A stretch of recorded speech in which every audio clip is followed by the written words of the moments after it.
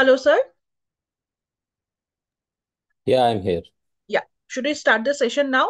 Yes, please. Okay.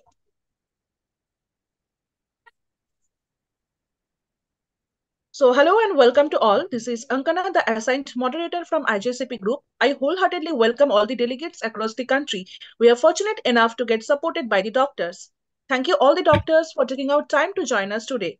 Now, I am taking this opportunity to welcome today's Master Doctor, none other than the eminent speaker, Dr. Anil Ganjo, sir. Sir is MBBS, MD in dermatology, venereology, and laparoscopy.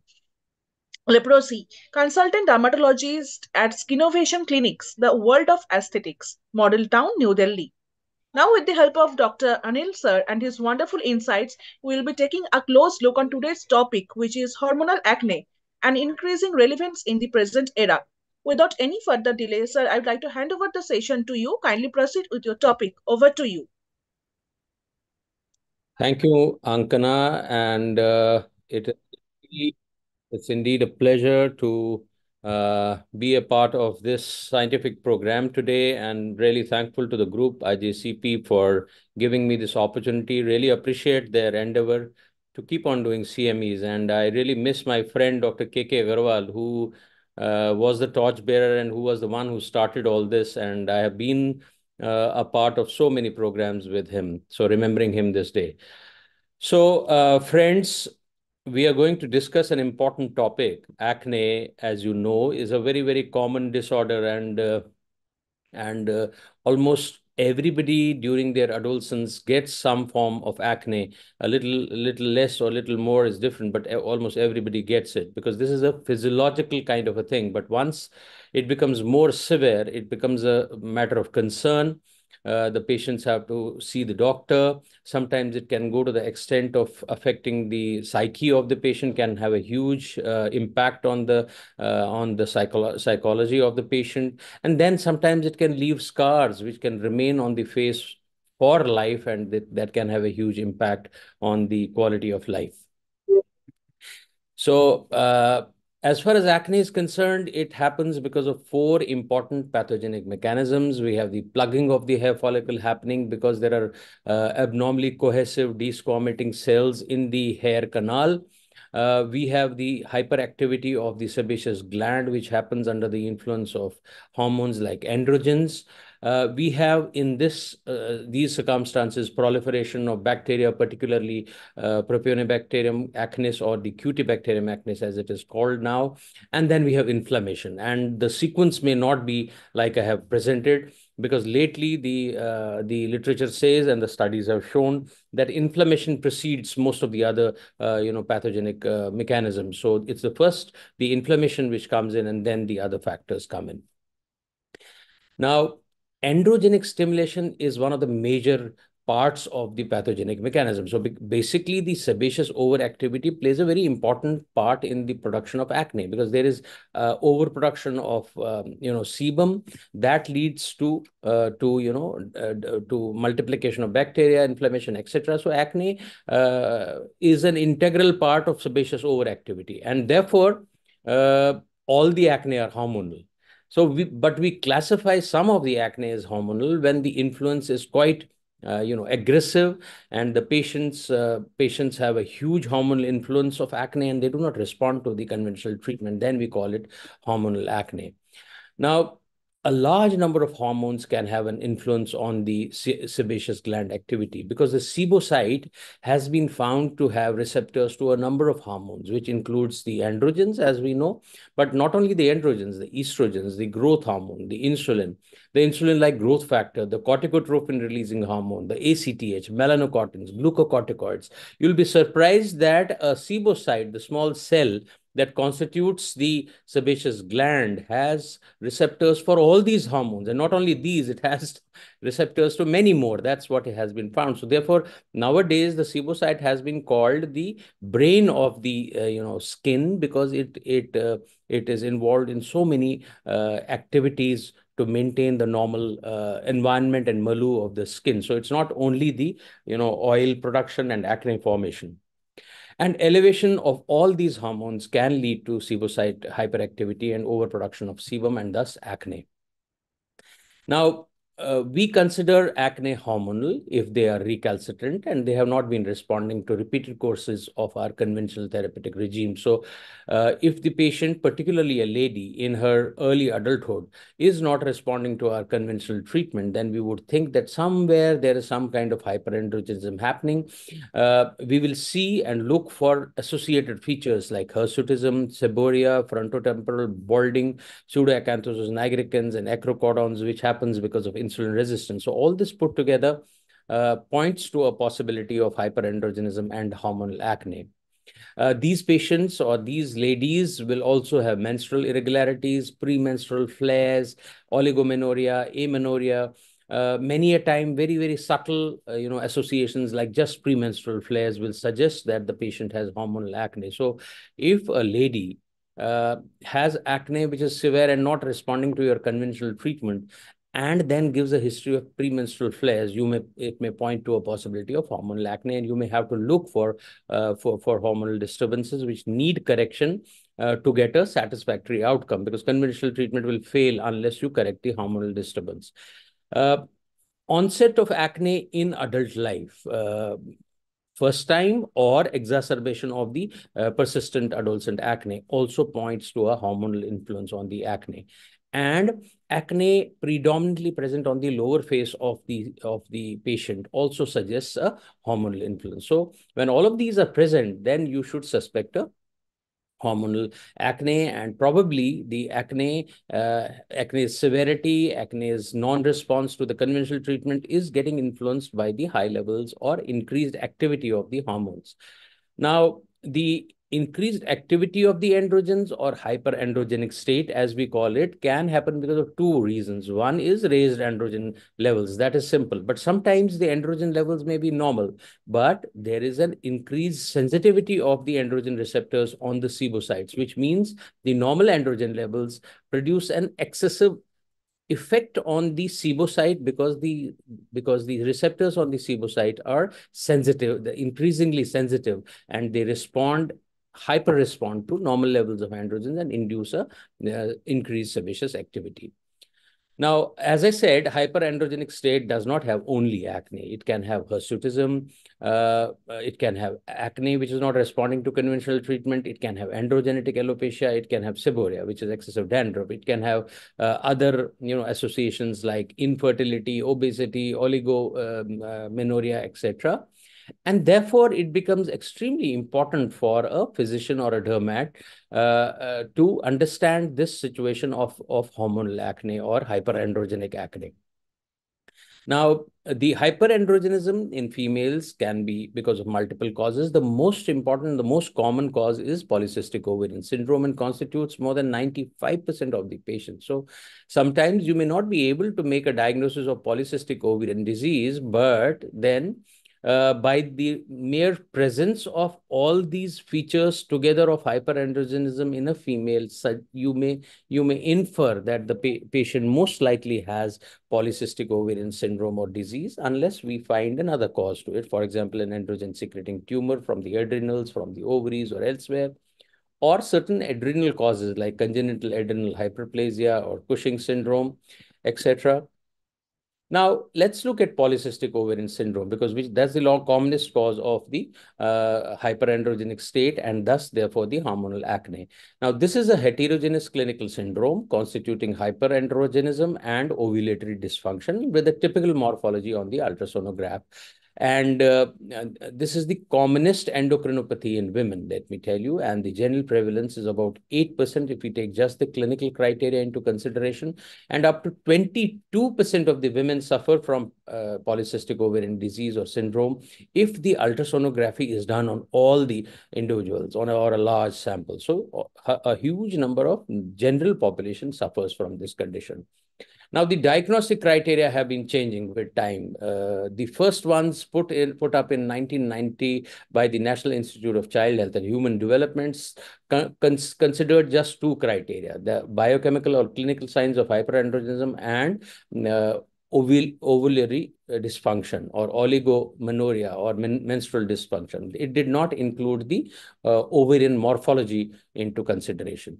Later, the 2003 European Society of Human Reproduction and Embryology and the American Society of Reproduction gave the Rotterdam criteria, which included polycystic ovaries as a criteria for the diagnosis of polycystic ovaries. And then 2006, Androgen Excess Society guidelines came, which included the hyperandrogenism and hirsutism, plus the polycystic ovaries and ovulatory disturbances, and excluding after the exclusion of other etiologies of androgen excess. So many guidelines have been given, but ultimately it is the clinical acumen of the physician that leads to the diagnosis of this difficult condition. Now, what is it exactly? These patients have a genetic predisposition to a dysregulated hormone synthesis by the ovaries. There is an increased ovarian theca cell activity that leads to increased production of androgens. It also leads to anovulation, which has a negative feedback on the hypothalamus. By the negative feedback, the hypothalamus produces increasing levels of gonadotropin releasing hormone that induces the pituitary to produce lots of luteinizing hormone. High levels of luteinizing hormone again can induce androgen production by the ovaries and lead to anovulation. So all this produces a vicious cycle. Add to this the present day lifestyle disorders like obesity, which is extremely common, which is associated with insulin resistance and raised insulin levels. Raised insulin levels by themselves can induce the ovaries to produce more androgens. It also decreases the hepatic production of the sex hormone binding globulin, which is a very important globulin that binds the testosterone in the peripheral blood. So if there are low levels of sex hormone binding globulin, the peripheral free testosterone levels rise, and that also gives rise to hyperandrogenic state. So all this put together leads to a hyperandrogenemia in patients of PCOS. Now, I told you about obesity, lifestyle diseases, and metabolic syndrome just now, which adds to the effects of PCOS, and therefore insulin resistance becomes a very important aspect which should be discussed.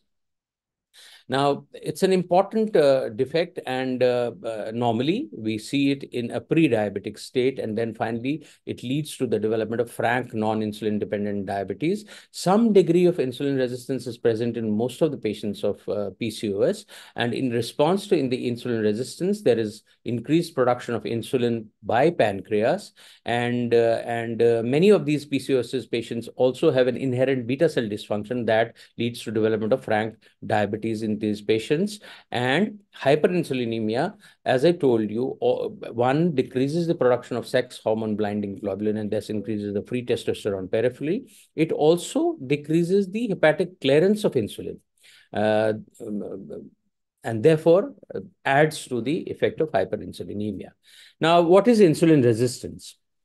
Insulin resistance basically happens because of a dysfunction of the insulin receptors at the tissue level. And this happens because of obesity, because of lack of exercise, lifestyle disturbances, etc. And it is inherent also. So if we look at the insulin receptor on the surface of the target cell, the insulin receptor is constituted of a heterotetramer. It's a heterotetramer which consists of two alpha chains and two beta chains, which are bound together by sulfide bonds. So this is the insulin receptor. It has on one side the alpha subunit which receives the insulin. The insulin gets attached to the alpha subunit. The beta subunit spans the membrane, and then once the insulin is attached to the receptor, it induces phosphorylation of cytoplasmic substrates with the help of this enzyme, the tyrosine kinase or the protein tyrosine kinase. And the induction or autophosphorylation of these cytoplasmic substrates sets in motion a cascade of reactions that leads to the final actions of insulin, which includes glucose uptake, which is helpful, but also mitosis that leads to development of pseudoacanthosis nigricans, DPNs, etc. Gene regulation, DNA synthesis, amino acid uptake, all this happens because of this. Now, in the insulin resistance, which is inherently present in some patients or in PCOS, the number and the affinity for insulin, the number of insulin receptors and the affinity for insulin remains unchanged. It is the insulin sensitivity which is defective. Actually, the enzyme protein phosphokinase is defective, and the phosphorylation process is affected, which does not let the insulin work normally, and that leads to negative feedback and an increased insulin level that induces various changes. Now, increased insulin level, I already told you, inhibits the production of sex hormone binding globulin. It also inhibits the hepatic production of the insulin-like growth factor binding protein. Therefore, insulin-like growth factor levels also increase. It also works like insulin. So both of them induce the changes of polycystic ovarian syndrome. The net result is overproduction of androgens from the ovaries, increased availability of free testosterone in the peripheral blood, and thus hyperandrogenism. So hyperandrogenism therefore leads to excessive stimulation of the pilosebaceous unit and thus acne. So I told you this in detail because insulin resistance is becoming extremely important in the present era of lifestyle disturbances, lots of metabolic syndrome around, obesity extra becoming an endemic in our country. So hyperandrogenism associated with insulin resistance is a huge problem. The other features or other factors that can lead to a hyperandrogenic syndrome are uncommon but should be mentioned. Like we have the Cushing syndrome, where there is increased glucocorticoid levels from the adrenals, or we have the congenital adrenal hyperplasia because of a deficiency of enzymes like the 21 or 11 hydroxylase, the early and late onset congenital adrenal hyperplasia. This leads to a hyperandrogenic state, or we have the androgen secreting tumors, or we have the acromegaly, which produces excessive growth hormone levels. Now, let's look at some of the acne syndromes where acne is very severe, not because of the general physiological process of acne production, but because there's a syndrome associated. One of them is SAHA. SAHA is association of seborrhea, acne, hirsutism, and alopecia. It is frequently associated with PCOS, cystic mastitis, obesity, and infertility. Another one is the Apert syndrome or the acrocephalosyndactyly, where there are craniofacial deformities, there are dental abnormalities, there's proptosis of eyes, and there is pilosebaceous hyperactivity leading to acne. Then we have the Sappho syndrome, where there is joint involvement, there's synovitis, there's acne, pustulosis or palmoplantar pustular psoriasis, and hyperostosis and osteitis. So that is SCAPHO. And then there is PAPA, another autoinflammatory disorder, where we have pyogenic arthritis, pyoderma gangrenosum, and acne. So one should be aware of these syndromes, which can be associated with very, very severe acne and not responding to your treatment. And they are usually autoinflammatory syndromes and require anti-inflammatory immunosuppressive drugs rather than just anti-acne treatment. Now, once we have thought of a hyperandrogenic state, how do we investigate? We look for serum testosterone. It is important to differentiate and find out the levels of total and free testosterone, although it's not very easy in our present availability of tests. But a good, assay should give us a total and free testosterone separately. And moderately elevated levels are seen in patients of PCOS.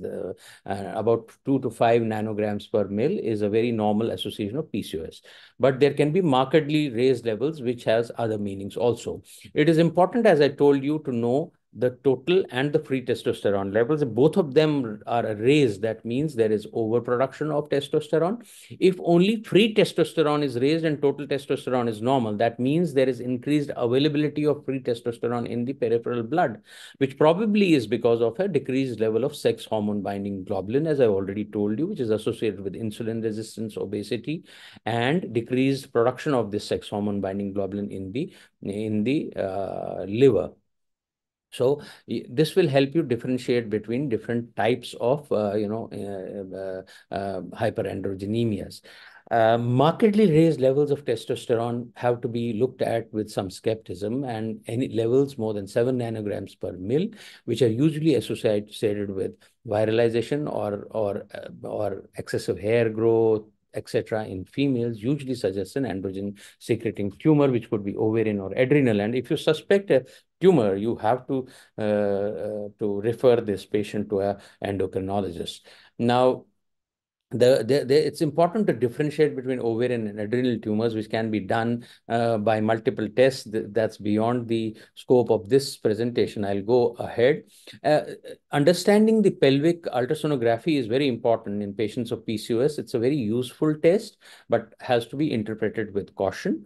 It is said that a good ultrasound and a good sensitivity for PCOS is only by a transvaginal ultrasound, but we usually do not do it, particularly in unmarried women. But if it is possible in a married female and you want to do a ultrasound to detect PCOS, it's better to get a transvaginal ultrasound done, which has a high sensitivity. And the diagnosis is made if there are more than 10 follicular cysts, less than 10 mm in diameter, arranged around the periphery of the ovary in a string of pearls like of a presentation. And then there is increased echogenicity of the or increased ovarian mass or stroma. All this put together suggests a polycystic ovarian syndrome. But you have to remember that many of the patients with polycystic ovarian syndrome may have normal looking ovaries, and at the same time, many of the patients with polycystic ovaries may not have a polycystic ovarian syndrome. So you have to clinically decide and corroborate it to make the final diagnosis. The other tests that need to be done is luteinizing hormone concentration, because increased levels are associated with PCOS because of the reasons I've already told you. And higher the luteinizing hormone levels, more is the possibility of anovulation and infertility. So that's an important association of PCOS. Also, sex hormone binding globulin assays can be done. They are decreased in more than 50% of the PCOS patients. Now, congenital adrenal hyperplasia can be detected by assessing the levels of 17-hydroxyprogesterone, which is raised because of the deficiency of 21-hydroxylase enzyme, which is an important enzyme in steroid synthesis within the adrenals. So if you suspect this, get this done, particularly on the third day of your menstrual cycle, and the levels are raised, then you are looking at congenital adrenal hyperplasia, which can be associated with hyperandrogenism without PCOS and can lead to severe acne not responding to your conventional treatment.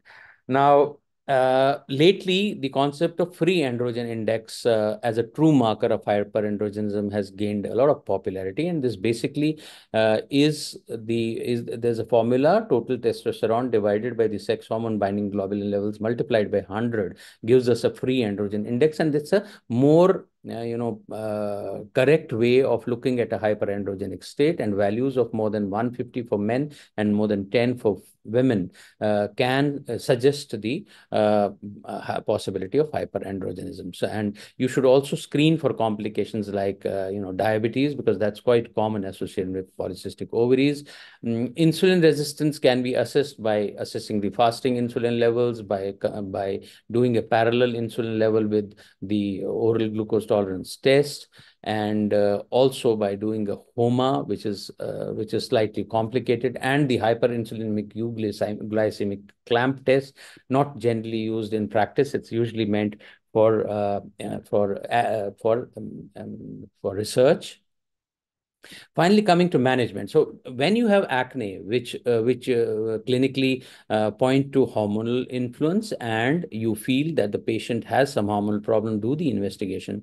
And once you find out what the cause is, treat it. So in most of the patients, they are PCOSs, they have lifestyle problems, they have obesity and increase in weight. So manage their weight, manage their lifestyle, and weight loss and lifestyle management can go a long way in improving acne in these patients. It decreases the insulin resistance, it decreases the insulin levels, increases the sex hormone binding globulin, therefore the less availability of free testosterone peripherally. And it is said that just a 5% weight reduction in these ladies improves the acne and hirsutism by 40%, and it can also help restore the menstrual regularity and fertility. So lifestyle management and weight loss becomes the most important part of the management of these patients. We also use insulin sensitizers in patients of PCOS, particularly if there's a overt insulin resistance, and there are raised levels of insulin. Metformin in doses of 1 to 2 grams helps in the same way as the weight loss helps, and gives similar effects. The side effects are GI side effects, and generally these can be avoided by starting with a lower dose of about 500 a day and then go slowly to 1 to 2 grams. Thiazolidine have been used. Out of them, proglitazone, which was used earlier, is not now used because of fatal hepatotoxicity. Pioglitazone can be used at a dose of 45 milligrams a day. And in patients with PCOS, it improves acne and hirsutism both. In patients who have polycystic ovaries and menstrual irregularities, oral contraceptive pills are very helpful, particularly when combined with anti-androgens like spironolactone. So the two together have a good anti-androgenic effect and help in not only controlling acne, but also other signs of hyperandrogenism like hirsutism. Gonadotropin releasing hormone analogs are used, but the problem is that they have to be given parenterally, and they have to be given under strict supervision of a gynecologist only. They are particularly used only if the patient is unresponsive and needs ovarian induction for ovulation and has infertility.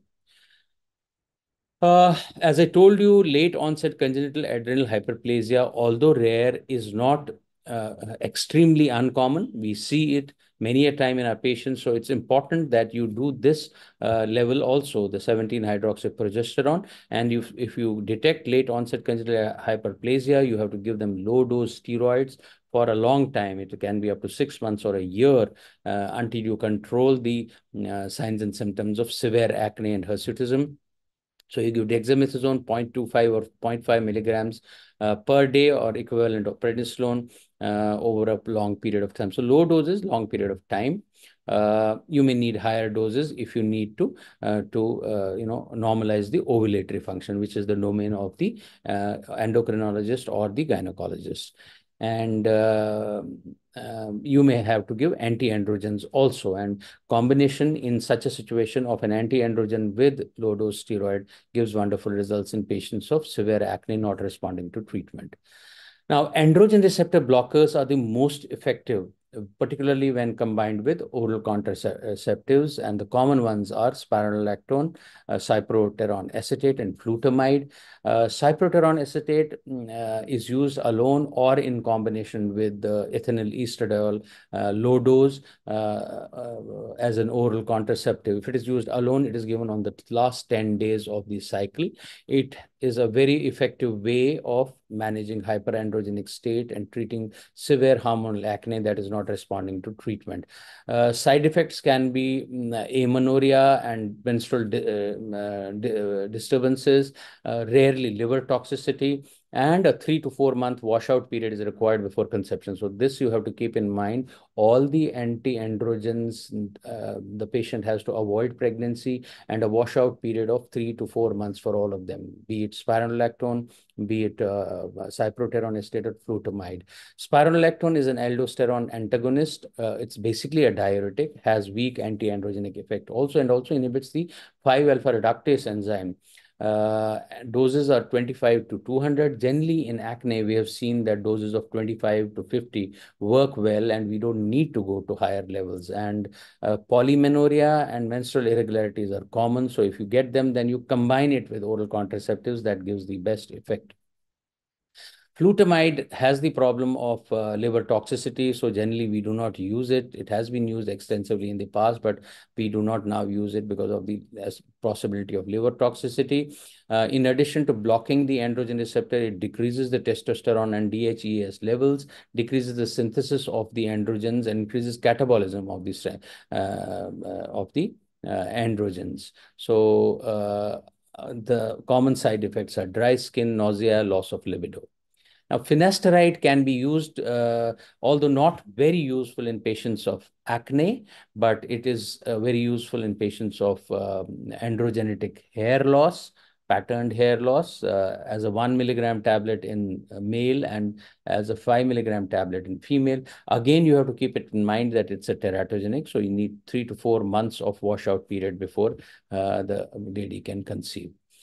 Remember to refer to a gynecologist if the patient has severe menstrual irregularity, if the patient is infertile and needs ovulatory induction or has ovarian tumors, and to the endocrinologist if the patient has adrenal tumor, Cushing syndrome, pituitary adenoma, etc. Therefore, friends, suspect hormonal acne if the acne are extremely recalcitrant. They're coming again and again. They're not responding to repeated courses of your conventional therapeutic regimes, particularly the acne which are associated with other signs of hyperandrogenism like hirsutism, seborrhea, frontoparietal balding, acanthosis nigricans. Severe acne can also be associated with menstrual irregularities, premenstrual flares.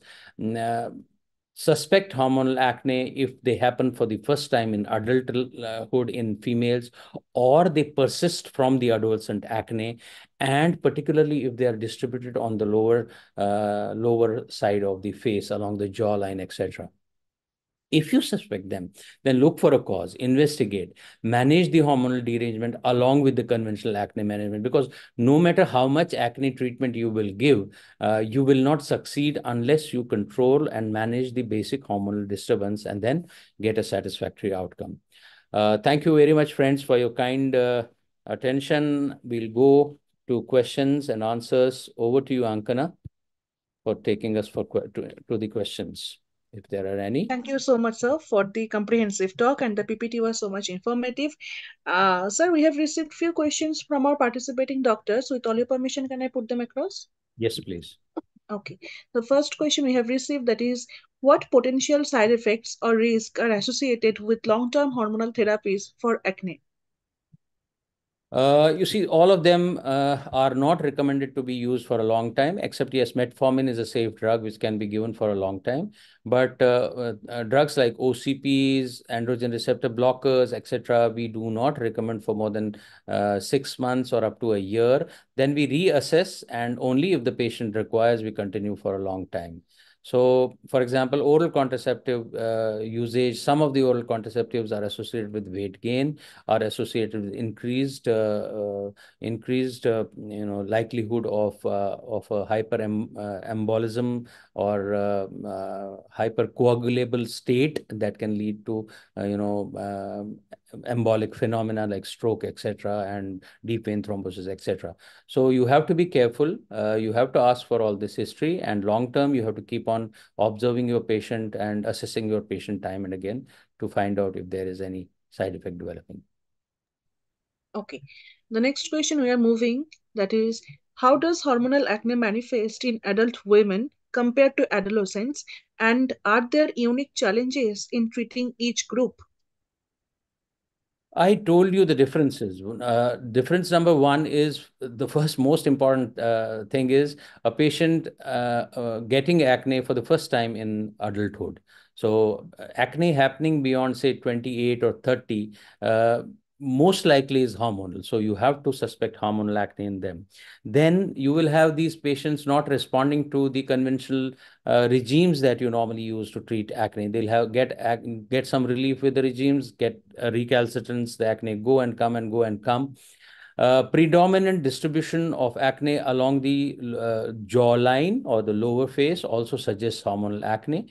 And then if there are other associated features of hyperandrogenism like frontoparietal balding, like hirsutism, like pseudoacanthosis nigricans. And if these signs are present, then you should suspect hormonal acne. And definitely a very challenging situation compared to the adolescent acne, which generally does not have the hormonal influence. It responds to our conventional therapy very, very easily. These patients will not respond completely to the conventional treatment unless you have an eye for suspecting the hormonal influence in the acne in adulthood. You will miss it out and you will keep on giving the conventional treatment, which will fail. It is only when you combine the hormonal treatment with the conventional treatment will you succeed in treating these patients. Okay. Next question we have received, that is, in cases of long-term hormonal therapy, what are the key considerations for ongoing patient follow-up? You see, I told you patients on long-term oral contraceptives, you have to keep on, assessing for one is weight gain, two is particularly thromboembolic phenomena. You have to keep on asking the patient about that. You have to keep the patient well hydrated. They should avoid long flights. All these things are to be taken into consideration. And then there are drugs like the anti-androgens. Some of them are hepatotoxic, so you keep on assessing the hepatic function time and again. Some of them can influence the electrolytes, like the spironolactone can affect the potassium levels. It can raise the potassium levels, so it can cause hyperkalemia, particularly if you are giving some other potassium sparing drug, particularly potassium sparing diuretic. So you have to be careful about that. Then Generally, these are the considerations for long-term use of these drugs. Okay, next question is, are there emerging therapies or research findings that suggest new avenues for addressing hormonal acne? I think the most important thing that is, in these days is the importance of lifestyle management, because metabolic syndrome is something that is coming as a huge endemic all over the world, and India is not behind in this endemic.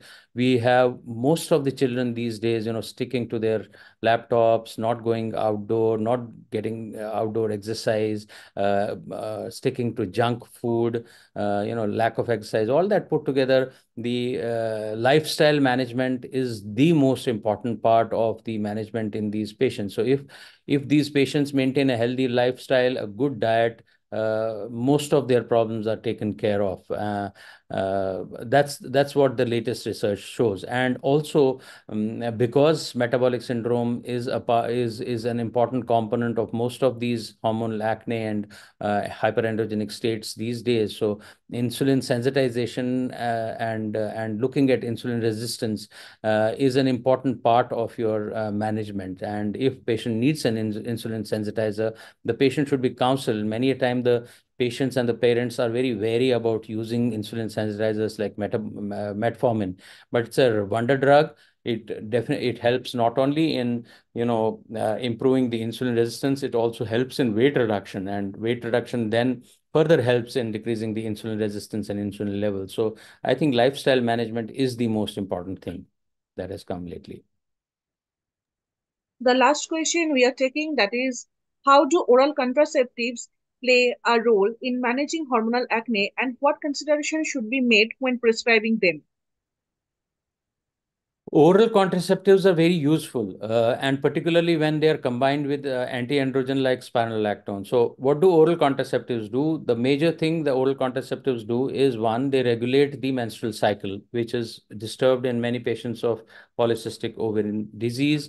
Once they regulate the menstrual cycle, slowly the polycystic morphology of the ovaries is also taken care of. The estrogen component in the oral contraceptives stimulates the production of sex hormone binding globulin by the liver, and because with the rise in the levels of sex hormone binding globulin, that there is increased binding of the testosterone and fall of free testosterone levels in the peripheral blood, and that leads to decreased hyperandrogenic state. The oral contraceptives also have a direct effect on the ovaries, and they decrease the androgen production by the ovaries. And when they are combined with androgen receptors, they make a wonderful synergistic combination. And one, they act on the ovaries. Two, they do not allow the androgens act at the periphery. So they are a wonderful drug, particularly when combined with anti-androgens, and they are particularly used in patients who will have a definite features and criteria suggesting polycystic ovarian syndrome, and who have menstrual irregularities particularly. So, and also where you don't want the patient to conceive, then you give them oral contraceptives, and then give them anti-androgens, give them isotretinoin. Then you are free to give them all kinds of drugs that are contraindicated in pregnancy and in reproductive age otherwise. Okay. Thank you so much, sir, for answering all the queries of our doctors. And I would also like to thank all the participating doctors for your continuous participation at our platform. Thank you once again, sir, for your valuable time and for being with us at our platform and sharing such valuable insights to us. Thank you so much. With Thank you. all your permission, sir, can we just stop the live now? Yes, please. Okay, sir. Thank you so much.